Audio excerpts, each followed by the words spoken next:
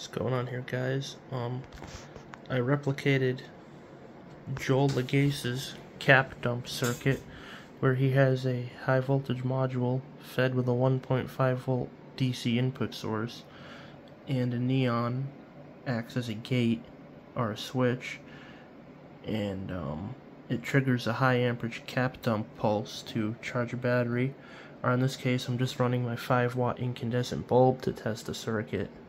And as you see, I'll energize it with 1.5 volts DC from my supply, and it kicks on. Very impressive. So there's the neon firing, and his circuit does as well give off radiant energy. My system here is completely shut off. My self-sustaining generator, it's in standby mode, nothing is on, it's not in self-recharge mode, and as you see, his circuit does give off small amounts of radiant energy. As you see, this little detector light I have in my hand will glow when near it, so many different ways to use this radiant energy. Very interesting. We're consuming 2 watts. And yeah, here's the circuit. I'll post a link to his video that shows you how to build this circuit. If you touch it to the bulb, you'll see it glow even brighter. So there's the radiant energy. It's like we're converting the high voltage to a different type of pulsed energy. We're only using 2 watts to do this.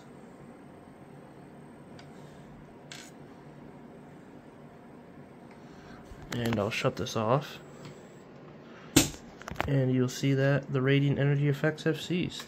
So that's pretty cool. Forgot to give a shout out to Joel Lagace. I'm gonna experiment with using that to charge this battery.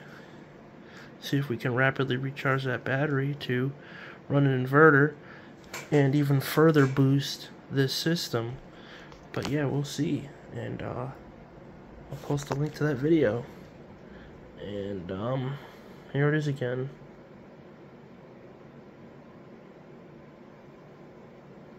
It recommends to run it off 1.5 volt DC input through the high voltage module.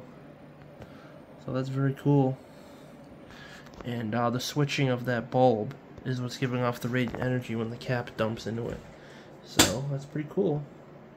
It's just a high voltage module, SCR diode, and a neon, and it's flashing much quicker than that, but the camera can't pick it up. So pretty cool. I didn't have the correct capacitor to use, so I used my film capacitors. He recommends an electrolytic, but I'm gonna order some of the right ones. So yeah, cool stuff. Cool stuff.